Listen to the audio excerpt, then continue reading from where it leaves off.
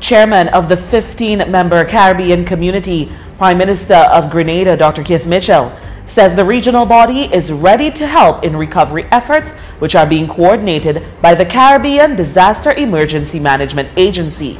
In a statement on Thursday, Mitchell also expressed sorrow at the deaths caused by the powerful storm.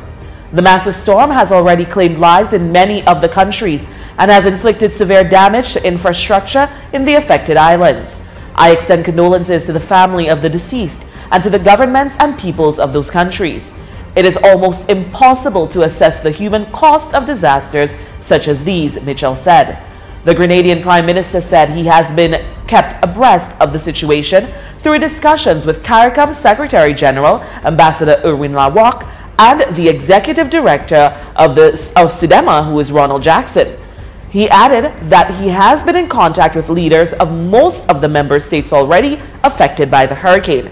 Prime Minister Gaston Brown of Antigua and Barbuda, Dr. Timothy Harris, who is Prime Minister of St. Kitts and Nevis, and Chief Minister of Anguilla, Victor Banks.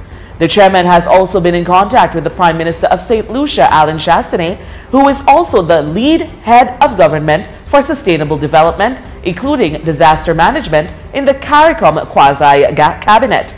We hope and pray that the countries in the predicted path of the hurricane, like the Turks and Caicos Islands, the Bahamas and Haiti, are spared its worst effects, Mitchell said.